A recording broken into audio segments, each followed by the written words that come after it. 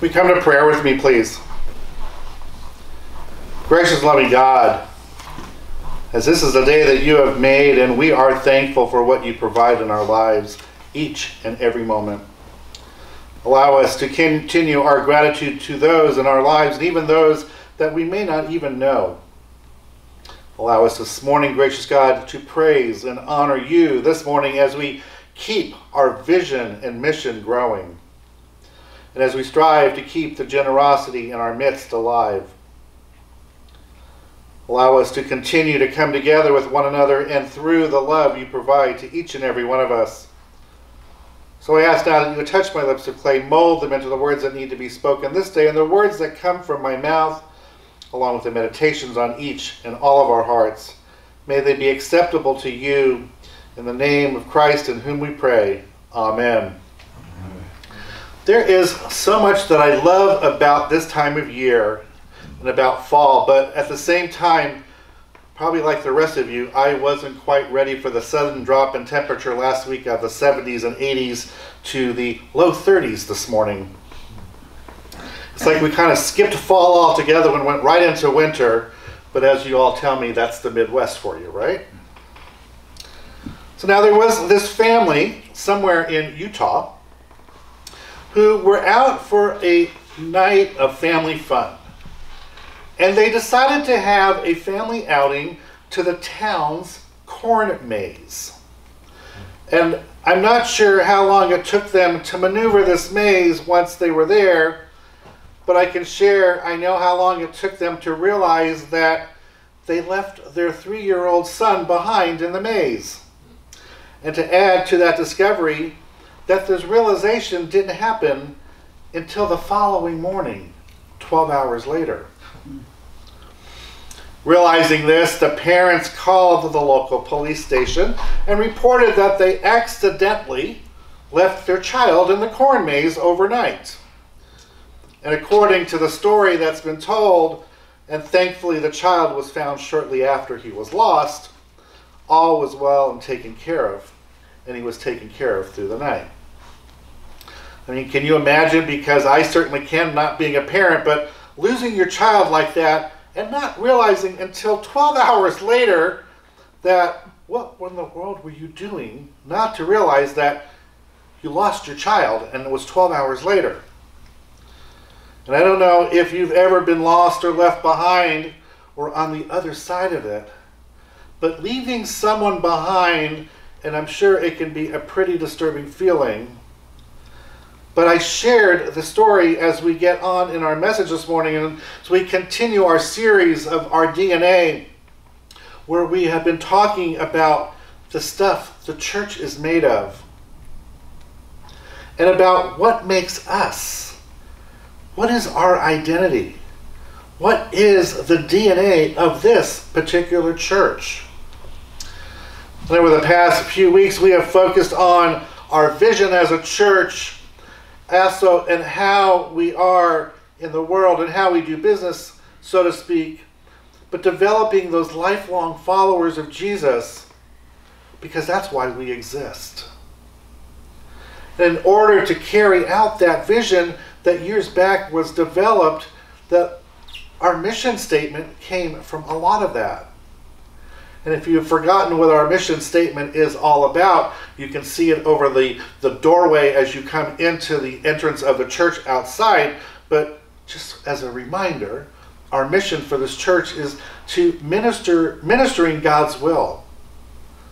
We magnify God's dominion, we celebrate God's love, and we cherish God's people. And those are the ways in which we are going to develop this lifelong following and being followers of Jesus, of which today we're going to be celebrating God's love through loving the lost. We're going to look at what it looks like as well as how Jesus loved the lost. Well, we point to one example we find in Scripture of how Jesus did that, of which we should consider how Jesus cared for those people and how he loved those who were lost. There are 3 things that we're going to need to do in order to be able to do this, to be able to carry on our mission as a church and loving the lost. The first thing we need to do in order of loving the lost would be that we need to recognize that these folks are missing. And I'm sure that sounds like it's the obvious, but it's important that we understand that it starts here with us. Because we as a church and we as individual followers of Jesus, that we can do something and sometimes get distance and we don't even think about those people who are actually lost, the people who are missing. And I think we forget and leave folks behind, and you can laugh with me as you will, but we get distracted and we're taking in everything else around us, and we're caught up in our own lives, we're caught up in the business of the church, and we fail to stop and realize that there are people around us that are lost. So if we're going to love the lost, it has to start with us recognizing that they are lost in the first place. And it starts with looking around and asking, who are those people? Who are those people that we cross paths with on a regular basis who don't know Jesus? Because we have to recognize that. We have to recognize that there are people who are missing from the church. And there are people who are ultimately missing from heaven with us at the same time, apart from that saving relationship that we have with Jesus, and that we know that in God's heart, that God says that none should be lost. One of the examples Jesus shares is through the parable in Matthew 18. There was so many verses, so many scriptures that I utilized for this sermon. I couldn't do them all this morning in our scripture readings, but one of them is through the parable of Matthew, and it says that suppose a shepherd had 100 sheep and one of them strays away. Won't the shepherd leave the 99 on the hillside and go search for the stray? If the shepherd finds it, the truth is there is more joy over the one found than over the 99 that didn't stray.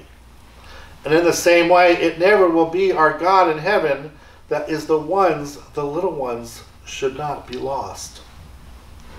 So in God's heart, none would be lost. And none should perish. But apart from Jesus, that's exactly what will happen. And I'm sure it's not a comfortable thought. I mean, think about those who are lost. And they didn't come into a relationship with Jesus. They didn't even have that. And they now will be separated for the eternity. As we heard a few weeks back, Jesus was telling us that I am the way, the truth, and the life, and no one can come to God except through me. Jesus is saying that I am the only one, and the truth and the life, and the people that are all around us who have yet to enter into that relationship with God won't do so unless they come through Him. So I asked you this morning, have we forgotten about those people? But it takes more than just recognition. It takes more than just understanding that those who are lost, which leads us to the next reason in order to love those lost, these people have to matter to us. And that may sound simple as well, but we only care about things that are lost.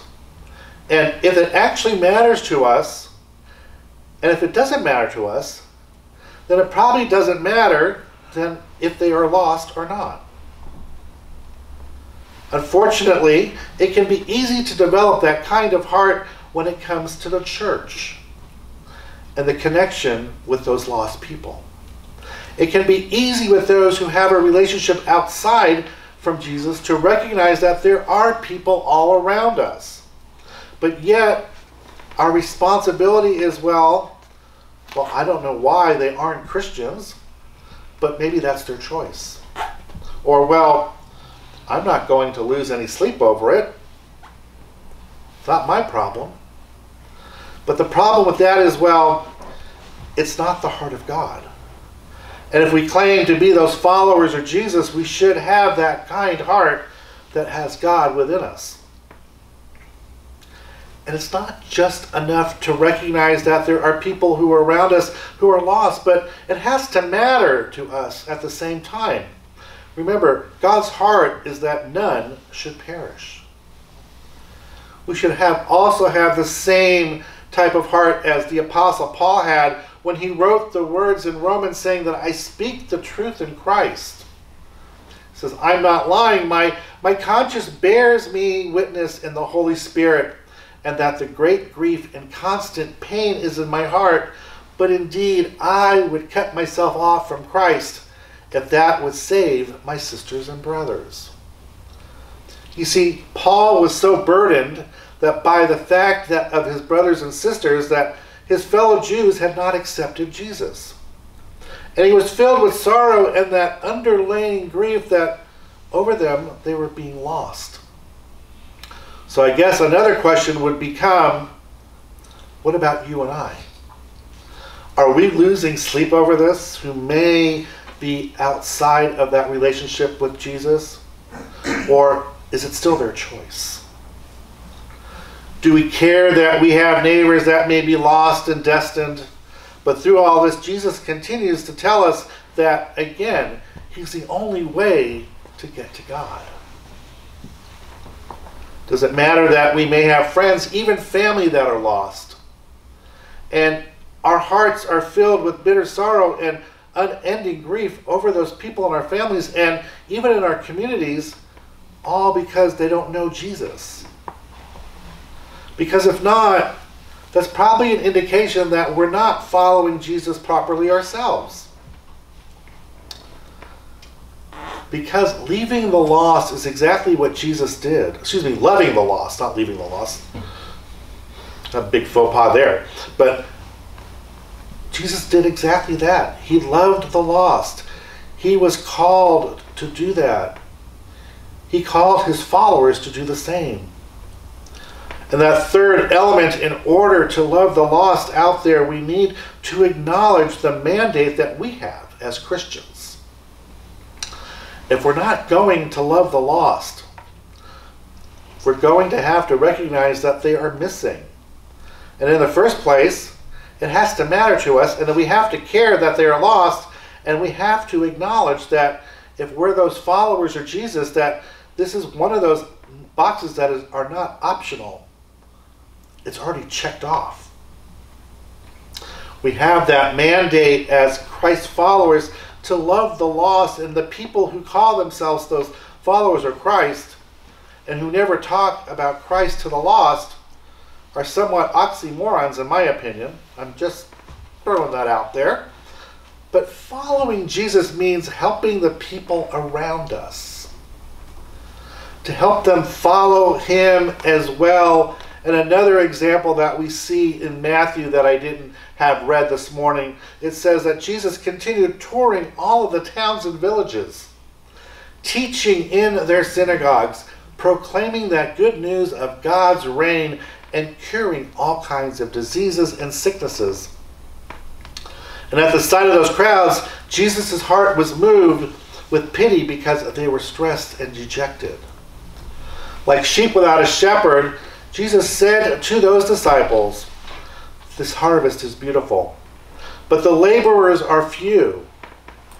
Beg the overseers of the harvest to send laborers out to bring in the crops." In other words, what Jesus is saying to his disciples is that there is no shortage of lost people. They're all over the place. And you don't have to look far to find them, and that shortage of those who are willing to go after them. You see, to love the lost, we need to acknowledge the mandate we have as those followers of Jesus to be those workers, to be a part of that harvest in doing so. We know that Jesus clearly loved the lost because we see it throughout Scripture. And I want to lean towards one story, and I'm sure we've encountered it in Scripture many times. And of course, in our gospel reading this morning in Luke, focusing on Zacchaeus, just to get the pronunciation correct. But Zacchaeus was a tax collector.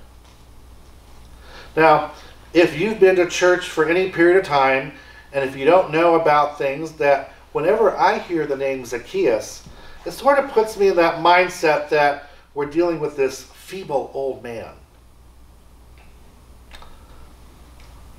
But when we think of Zacchaeus being that wee little man, we minimize who he really was. Because Zacchaeus wasn't this wee little old man, but rather this wicked old man. Believe it or not, Zacchaeus was despised and he was hated by his people. He was hated because he was the tax collector back in the day of Jesus, and they aligned themselves with those depressive Roman governments, and that they were sold out to people. They were sold out just so they could make a buck. And Zacchaeus, as that chief tax collector, sold a lot of people out. As we heard in the gospel lesson this morning, he started to become very rich. It's interesting to note that Zacchaeus was lost himself, and he was living outside that will of God. But he was still drawn to Jesus. He still had that desire to glance at Jesus and to see what all that commotion was about as he passed through. And as you and I interact with people, there is that chance that we may be more interested in Jesus than any of us may think. There's a book out there that an author by the name of Tom Rinder wrote, and it's titled The Unchurched Next Door. And in his book, he writes the following based off of this research. He says that 82% of those who are unchurched are at least somewhat likely to attend a church if they are invited. I don't know about you, but it's kind of an interesting fact, because I think we assume that if someone is lost, they want to be lost. And we're not just talking about inviting them to church, but we're talking about introducing them to Jesus. And of course, we know that takes some steps in doing. I know many times we keep saying, oh, we should invite so-and-so to church. But we don't do it. And we heard in the gospel lesson this morning that as Jesus went by, he looked up and actually called Zacchaeus by name. And he tells him to come down quickly because he wanted to be a guest in his home. Now, we know that Jesus obviously was at an advantage and a being of God in the flesh, but he also knew Zacchaeus by name. Jesus actually called him out by name, and we see those examples throughout Scripture, and we need to keep in mind that Jesus didn't just see a crowd. He saw the people.